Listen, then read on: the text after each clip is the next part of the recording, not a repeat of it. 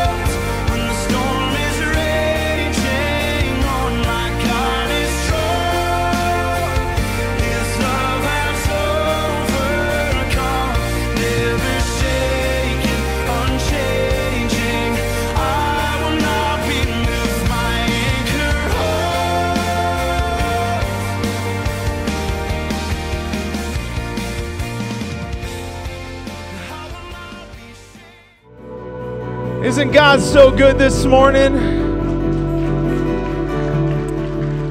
I'm changing the plans. I'm going to go right into my message. So if you want to take your seats for a second and give it up for the worship team. They're going to be back up here in a minute. I pretty much pull an audible on a regular basis around here. And I just am too excited. I'm excited to get in to what God has for us this morning. And so I asked Zach if he could host at the end. If you're an early exiter, make sure you fill out a Connect card. If you want to give, you can drop it in the bucket. You can do it on the app, but Zach will give you all that at the end. I know some of y'all get hungry, you know, you're like half hours too long, right? And but I'm gonna believe everyone's gonna stay today because I think God is ready to do something. And I'm really excited. So we're going to have some worship time at the end. But if you have your Bibles, turn to the book of Luke, chapter 5, verse 17. That is where we are going to be today. We have been in this series called I See a Victory. And the basis behind this series is what has God given us to declare over our lives? Rather than declaring defeat and oppression and what's against us, I believe God has established some things that we can declare as truths, as foundations, specifically Jesus in some specific capacities that I've been working through. So Jesus came to establish some things, and we started off as Jesus is our Savior. He saves us. He rescues us. And then last week, we talked about Jesus sanctifying us, bringing us toward holiness, right? Like how do we walk in that? How do we declare that over our lives? And so today we're going to continue that series, and we're going to work through some of these things because I believe these are things that when you are in moments where you are struggling, where you are battling, God has already given you the tools to declare the victory in your life. And I think far too often, specifically in this season of the church that we're in, we are declaring defeat far more often than victory. And I believe we need to take the victorious posture God has given us. And so Luke chapter 5 is where we're going to be, but every week there is a core verse, just a verse that we can grab a hold of, a verse that we can declare some things in our lives. And you don't have to turn there, but you can if you want. Isaiah 54. And some of y'all, if you've grown up around church, you've heard this, right? Your grandma said this to you when you know you're walking through some times. And Isaiah 54, verse 16, God is speaking. He is declaring some things. And this is what he says. He says, I have created the blacksmith who fans the coals beneath the forge. He's very poetic in the book of Isaiah. He's speaking in some figurative imagery.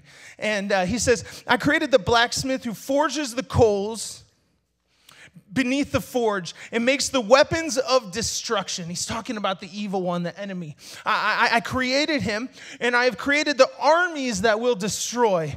But this is the truth I want you to hold on to. Verse 17 this morning. But in the coming day, no weapon turned against you will succeed. You will silence every voice raised up to accuse you. These benefits are enjoyed by the servants of the Lord. Their vindication will come from me. There is a powerful truth in this passage for our lives.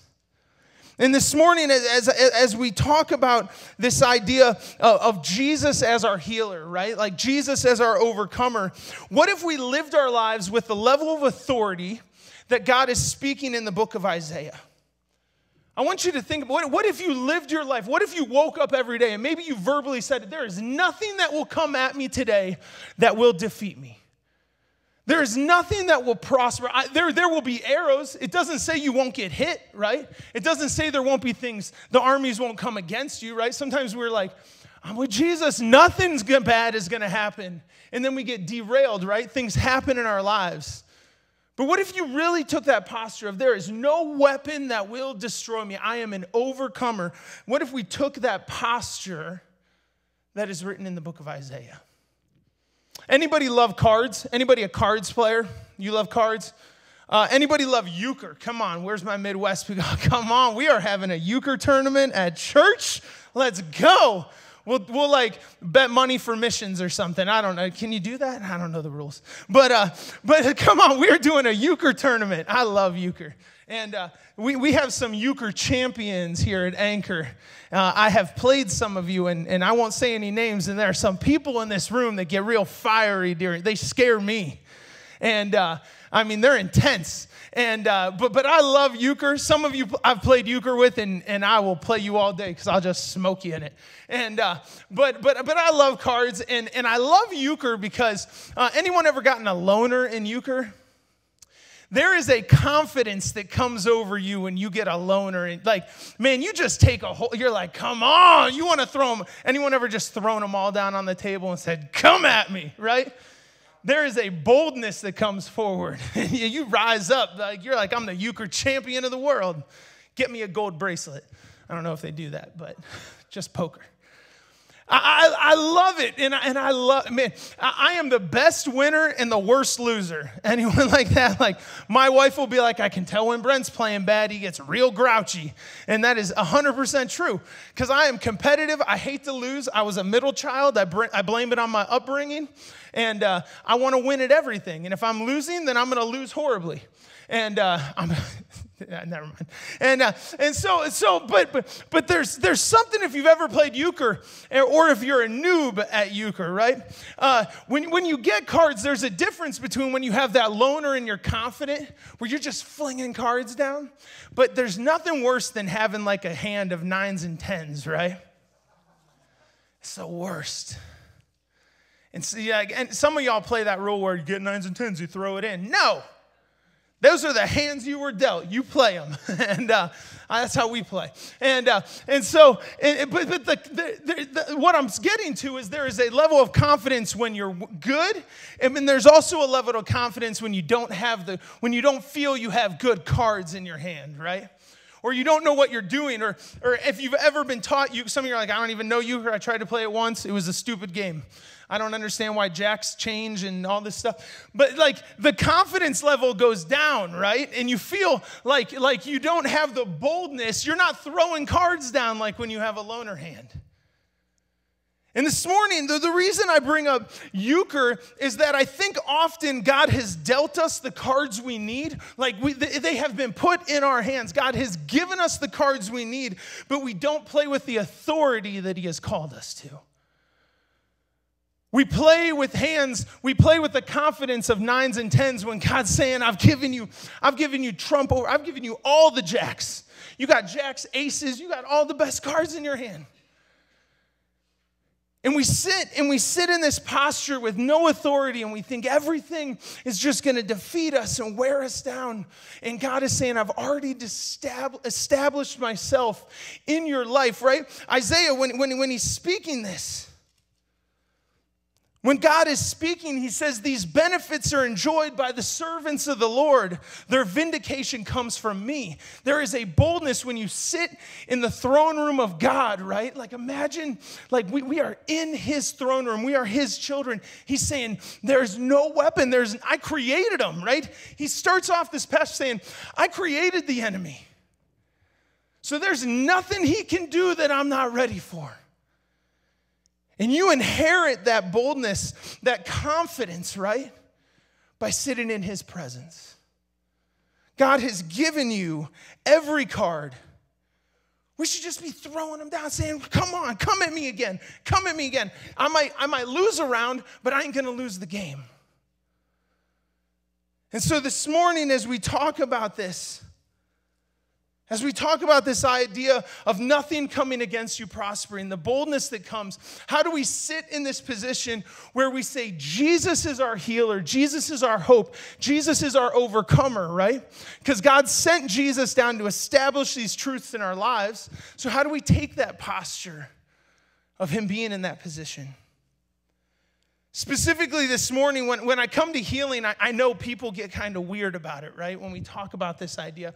But if you read the Gospels, Jesus spent he was walking around healing people physically, mentally, everywhere he went, he was touching people's lives and healing them from their brokenness. And I wonder why in the church we get so uncomfortable with the subject of healing, right? Like, oh, it's weird, like, it's going to get weird, like we're talking about healing. But I think there's some limitations that we've put in our lives that cause us some roadblocks that we've established that cause us to struggle with Jesus as our healer. We like Jesus as our Savior. Like, come and save me. I'm a sinner. I'm broken. Save me from myself. We like Jesus as our sanctifier, right? The one make me holy. Like, let me in. But when we get to healing, we're like, I don't know. It's kind of weird. Like, I don't want to air out my laundry. I don't really want to get into that place. And so specifically, why do we struggle with God as our overcomer when it comes to healing? I want to ask that question this morning real briefly. I'm not going to preach as long today. I say that very loosely. Everybody in the front row that laughs at me because I'll tell 1,200 stories and it'll be an hour later. Just kidding. Sticking to it today. You guys got to wake up, say something. Come on. So why do we struggle? This is the question I want to ask today. If you have your Bible, Luke chapter 5, I want to read a short story. Verse 17, Jesus is off healing people. Wapa, just making moves, healing people all over the place. And this scene happens and unfolds. And if some of y'all watched this cartoon version as a kid, I don't think they made a VeggieTales version. I don't know. I'm too old. But I remember watching it with my kids. And so my kids love VeggieTales now. Lauren's throwing down some VeggieTales in the kids' wing, and it's awesome. I'm like, keep it going. Bob the tomato. Let's go. So Jesus is doing his ministry. He's out calling up the disciples. He had just called up the disciples, the chosen 12 that are going to follow him. And Jesus had a multitude of people, but he chose 12 specifically.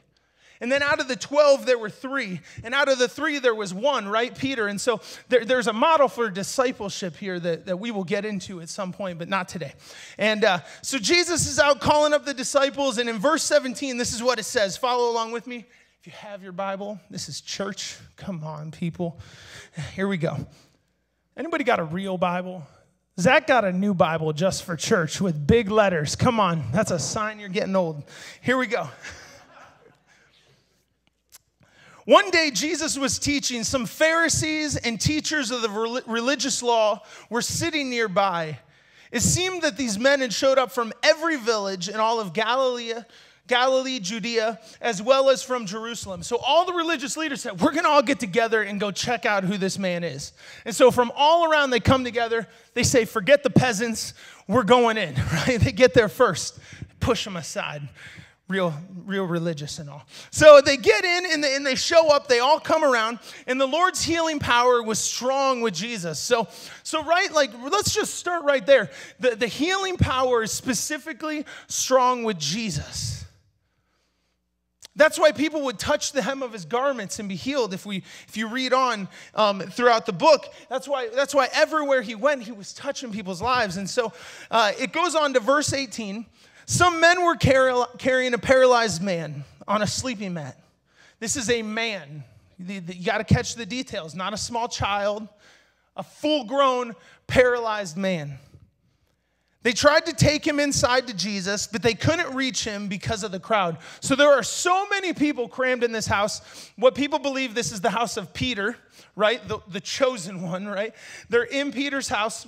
And so many of the Pharisees and religious leaders had crammed inside. I'm not kidding when I say peasants step aside. They were not welcome in. And so these men with these guys carrying this paralyzed man try to get in, and they can't even get through the door. Obstacle 1. Verse 19.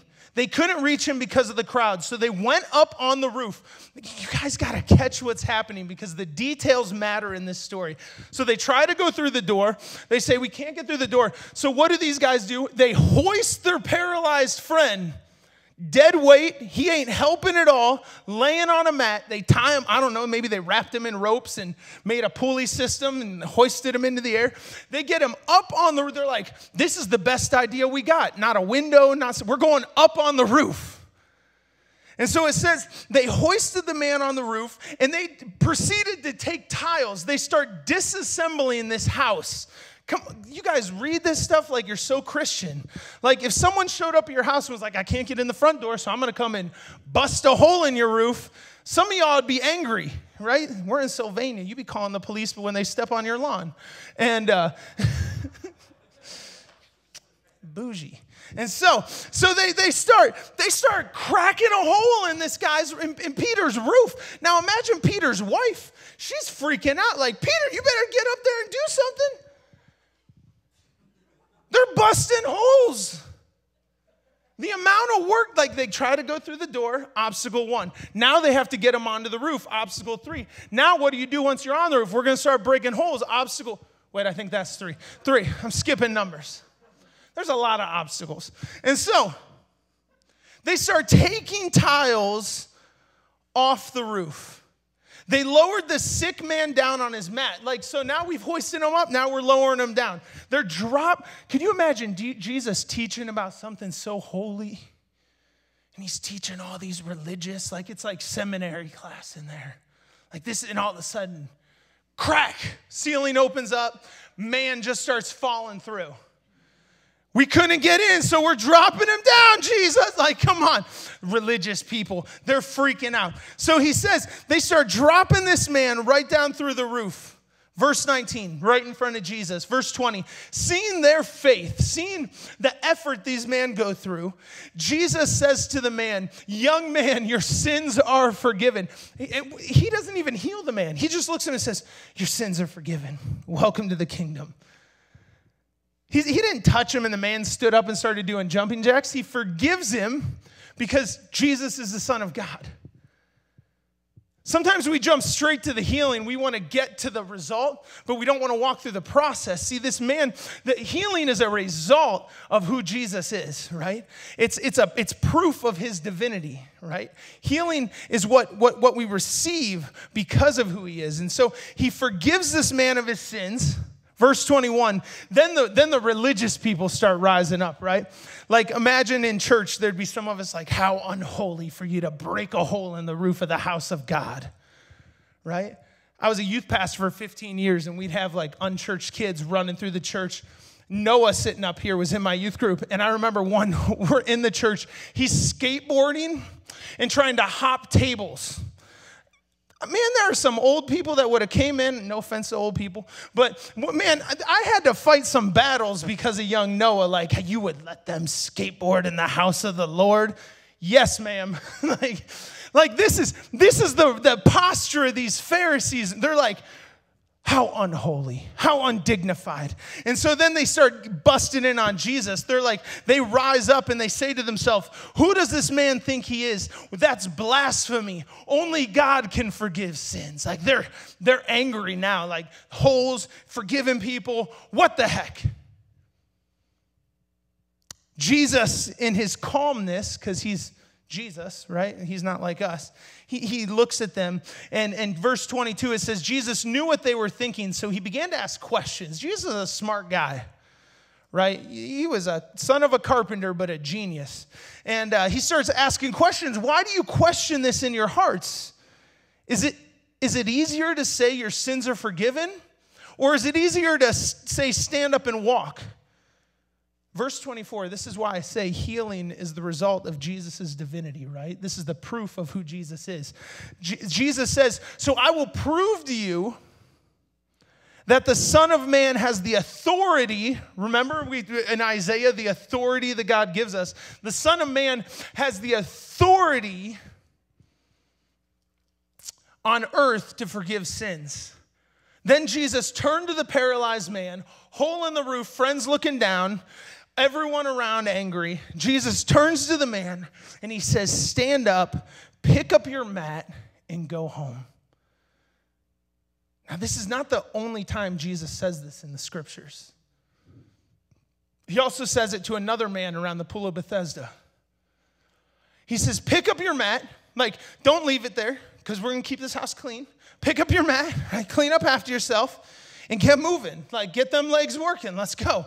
He says, pick up your mat and walk out of here.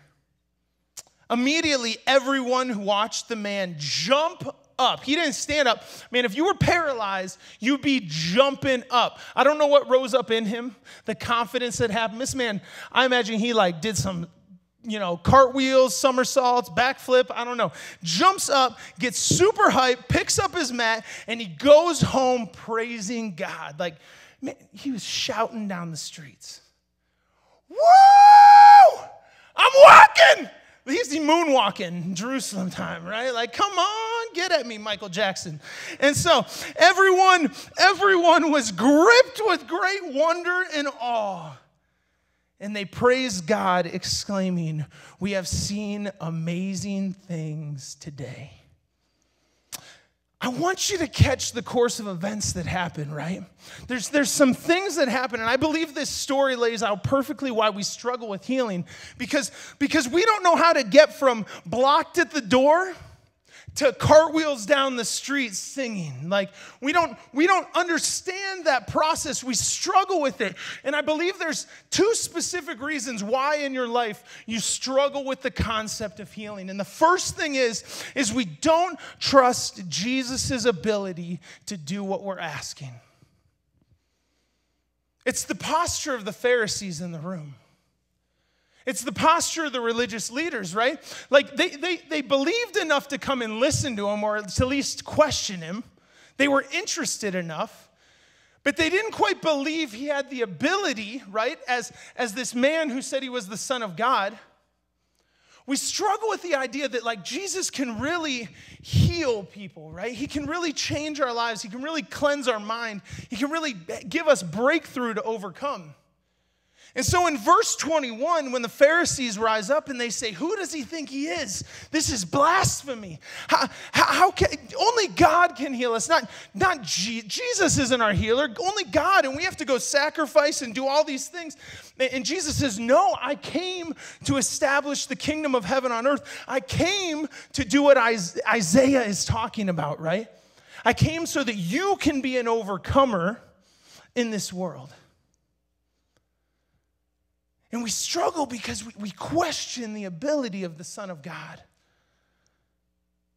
And I think most of us in our lives have been at that place where we say, can God really do what I'm asking? And so we begin to declare defeat. God will never heal me of this. I remember as a kid, I've had bad eyes my whole life. Some of you are like, and even at the point I got LASIK, and my eyes are so bad that I still wear glasses after having LASIK. And I remember as a kid praying at the altar. Like, I'd go to church, we were Pentecostal, down at the altar, and I'd be like, God, make me see. And I'd be like, Like, right? Like, I'm ripping the glass, and I'm like, I was serious, though. Like, I'd be like, come on. Like, I'm not kidding. I'm not exaggerating. I did it all the time. I would lay in bed at night, and I'd be like, God, make me see, make me see, make me see. And I would pray and pray and pray. But if I'm being honest, there was always this piece of doubt in me that was like, he's not going to heal my eyes. Like, he's healing people who can't walk. Like, I have glasses. I doubted it. And I think sometimes we miss our breakthrough because we can't even get over the hurdle that Jesus has the ability to. We don't believe the words of Isaiah that says, God is our overcomer, right? Nothing formed against you will prosper. No sickness, no disease, no mental brokenness, right? No fear. Nothing will prosper. And so we're like, I'm already defeated. And we throw in the towel. And just like these religious leaders that say, he has no authority, Jesus has to step in and say, is it easier for me just to heal him or to forgive him of his sins? He says, well, I'll just show you it all, right? Like, I'll heal him and I'll forgive him of his sins. It's interesting that we are more comfortable with the idea of God forgiving our sins rather than physically healing us. Because we like that. There's no risk in that, right? Like, oh, God just forgave me of my sins. Like, I'm good. And so we have to get through the hurdle of Jesus' ability. You have to understand who Jesus is, why he established himself. He is the Son of God that took human form, that came down to walk as you and me, to walk this earth, to establish who God is, to heal the blind, to heal the broken, to forgive people's sins, to die on a cross so that now through the Holy Spirit we have the ability to walk in the power of heaven daily. It's who God has called us to be. It's who Jesus is. But it's not just enough to believe he can heal. The second obstacle, and I think the biggest thing that we struggle with, if we're being honest, when we're talking about healing, is we can't get past our personal limitations. There is a reason I pointed out the obstacles in this story. Because if most of us are being honest, we're okay with Jesus as our healer. We believe it, right? Like VeggieTales told me so, I'm in. But when we hit that blocked door where they say there's no room, most of us would have said, hey, buddy, sorry, we'll take you home. And even if we got past the door and we got up on the roof, most of us would get to that point and say, well, we tried to get up here, but there's no way in.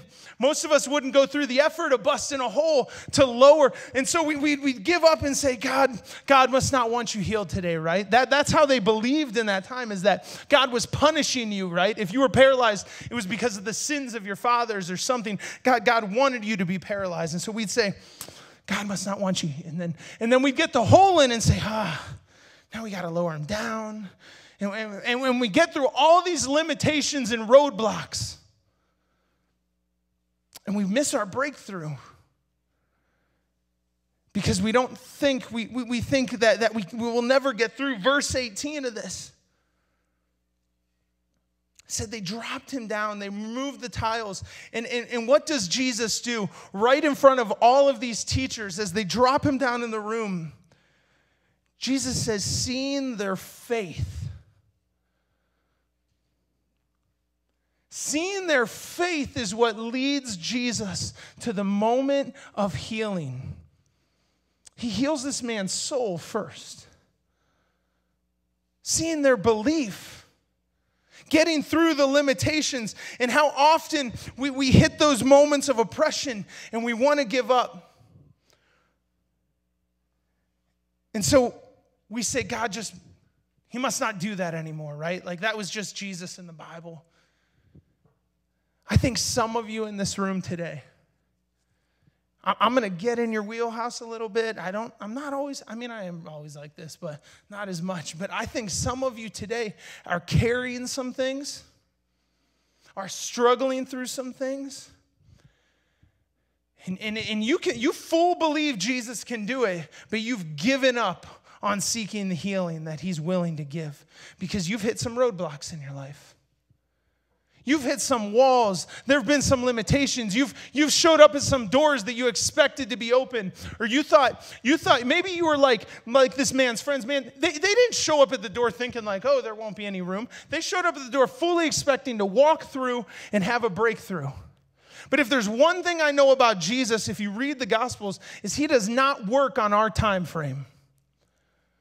Look at Mary and Martha when Lazarus dies. They call him. It takes Jesus 3 days to show up after his best friend had been sick. And when he shows up, Mary and Martha meet him out in the street, and they start to yell at the Son of God, right? Some of y'all are yelling at God right now, saying, you didn't show up when I asked you to. You didn't give me what I wanted. Band, if you want to get ready.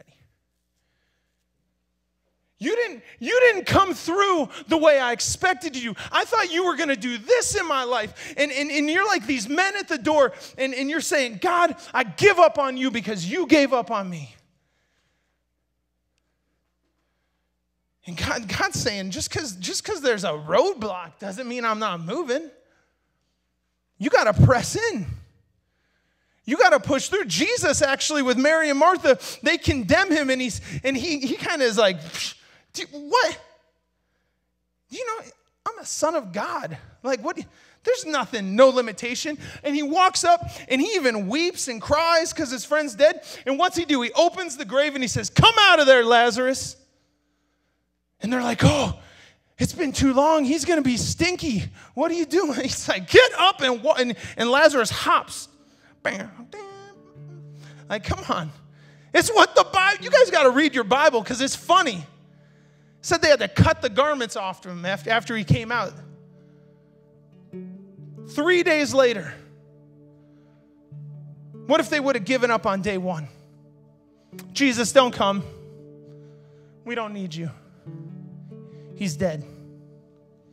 What if the men would have given up at the door when there was no room? What if when they got on the roof and there was no way in, they said, we're done? Church, this is the posture we take. When the outcome doesn't meet our expectations, when the breakthrough doesn't happen how we want, when we expected one thing and the reality is different, we throw in the towel and say, Jesus has no ability to be my overcomer. And Jesus is saying, I'm ready for your breakthrough. Press in. I'm ready to heal you. I want to see you through this.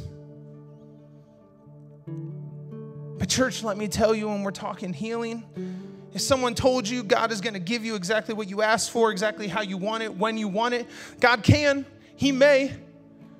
My experience, it's usually not how I want things. It's usually not in my time frame. It's usually not what I wanted it to look like. But when I humble myself, when I say, God, I'm going to seek you, whether or not it happens, I'm going to cut a hole in the roof if I have to. I'm going to get into your presence, and I don't know what the outcome. When they dropped their friend into the middle of that house, they didn't know what was going to happen. Jesus could have condemned them. How could you do this to this man's house? They didn't know. But their faith said, I'm pressing forward.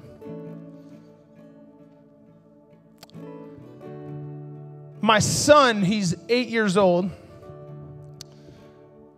9 years ago, 10 years ago, if I can do math right in my head, Lauren and I made the decision we wanted a kid. And so we spent a year trying to get pregnant. For a year, we tried and tried and tried and tried. And I remember Lauren is a good mom. That's why she's our kids pastor, because she's just got that ability. She loves people. She cares for people. She calls me a robot, and she is not. She feels everything. And so she had this desire for motherhood. And for a year, we tried to get pregnant, and it was so bad she couldn't get pregnant. And she actually started to get ulcers in her stomach because she was so stressed out. She thought, something's wrong with me. I'm never going to have children. I'm broken. And would weep at night and cry. And I didn't know how to help her. I'm like, we just got to, when God's ready. And I remember we went to a youth camp because I was a youth pastor at the time. And a guy named Greg Ford, who actually was a youth pastor in Toledo, good friend of mine for a long time at Calvary Assembly down in Maumee. We paid him to come in before he planted his church. And said, Greg, will you come and preach at it? And we were having altar time for the students, right? And I remember for some reason he went and was talking to Lauren, and she began to tell him. And Greg just began to ask the question, what if it doesn't look like how you wanted? What if the gift of motherhood isn't what you thought it was going to be like? What if God has a different plan for you and you'll still be a mother, but it's not how you thought it would be? And he prayed for her, and there was a peace that came over her in that moment. And so we kept walking and believing, and I never knew about it until like a year and a half later, but she had actually talked to a doctor to maybe still, she was trusting God, but she was still walking forward, right? And like, we're going to keep believing. We're going to keep believing. And we were sitting in a church service like this on a Sunday morning in Cleveland. And I'm being real youth pastory with all my youth kids around me. And there's this evangelist that was in, this missionary. And he's talking, and he says, he's standing up front. And he says, I believe there's 3 families in this room that are trying to have a kid. And they can't do it. God's telling me there is. And I heard him, but I'm a pastor at the church, so I'm always like, I'm going to sit back, like maybe it's someone else. And so 2 families go up, and he said, there's another family in here, like, I don't want you to miss this moment. And I remember sitting there thinking like, nope, not going up, God. I literally sat back in my seat and was like, nope, it's not for me. Like, we're just going to keep doing what we're doing. And God's like, you got to press in. You got to press in. And finally, one of my students' dads who knew what was going on, a guy named Dean Poor, love him. He turns around and he slaps me. I'm like, dude, we're in church. Very Pharisee right now. I'm like, I'll take my earrings out. Let's go. And he smacks me and was like, dude, what are you doing? Go. And I'm like, no, I'm not. It's for someone else. And he's like, dude, you better get up and you better take your wife and go forward. And so I was like, fine. And I had bad attitude. Like, right? Like, I'm not like this guy's friends with good faith. I have bad faith. I'm like, fine, I'm going, but I ain't happy about it. I drag Lauren up front. We're standing there. So this guy starts praying, and he lays hands on us. He starts praying. And all of a sudden, like something, when the Holy Spirit hits, like it don't matter. Full-grown man. I just start crying. Lauren's crying. I'm snotting in front of the church. I'm supposed to be all holy and believing, and I'm angry and crying. And he's like, God's going to give you a kid. Let me tell you, 2 of the couples, the third couple, there's a whole story there, and there's a reason they didn't get pregnant. But us and another couple at the church got pregnant almost to the day at the same time. Almost to the day. Our kids are almost exactly the same age. And we walked out of that service, and let me tell you, I look at my son, and there is a testimony of faith in his life. That if I would have sat in that seat, maybe God would have came through another way, but maybe I wouldn't have received the blessing right then when I have it, right? I'm sure God would have blessed me at another time, but it only took me walking through, believing, taking a step of faith, getting out of my seat, naming what I was angry about, naming what I was disappointed about. Church, there is power when you name it. We don't like to name things because it makes us uncomfortable. But when you come to that altar, when you get in that place and you say, God, this is what I want. This is what I need breakthrough. There is power. You are declaring a victory over that.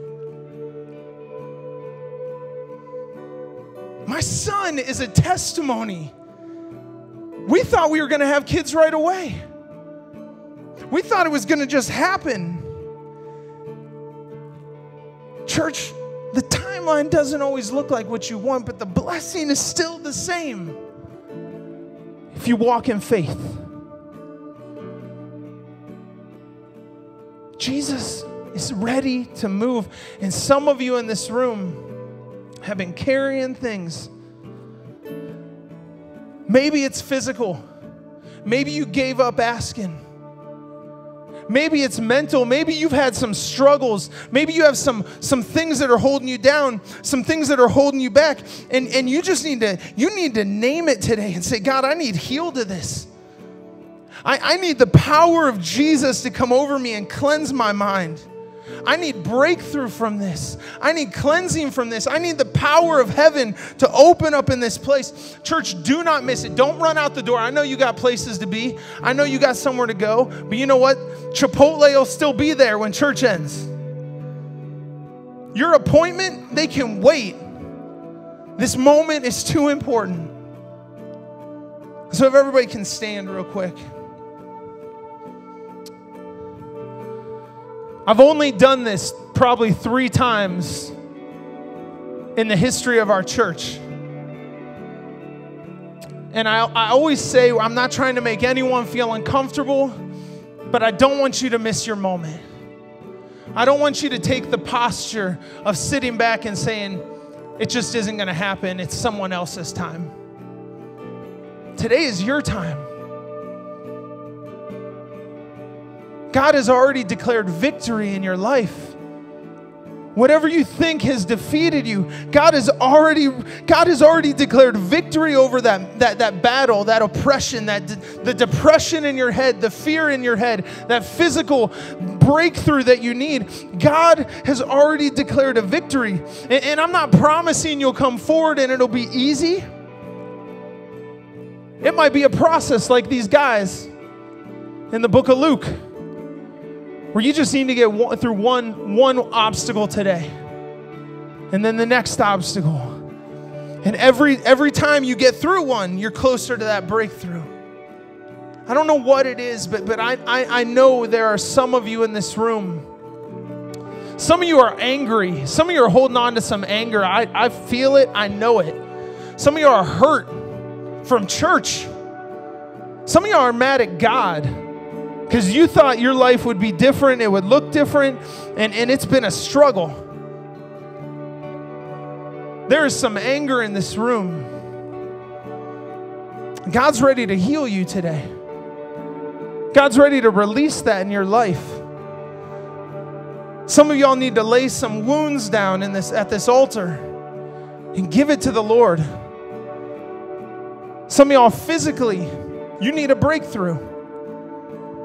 And so I asked some of our leadership team and our elder team, if you want, they are going to be available for prayer this morning. I believe there is a power to action. You can sit in your seat and God can move. But I believe when you take that step, when you get out of your seat, if you come forward, I know it's COVID-19, wear your mask, be careful, whatever you need to do. But you know what? God is bigger than a virus. God is bigger than a sickness. Your moment of breakthrough is more important than any fear or anything in this place. Some of y'all need prayer this morning, and you need to name it. You need someone to lay hands on you and to speak over your life and declare the victory that God has given you this morning.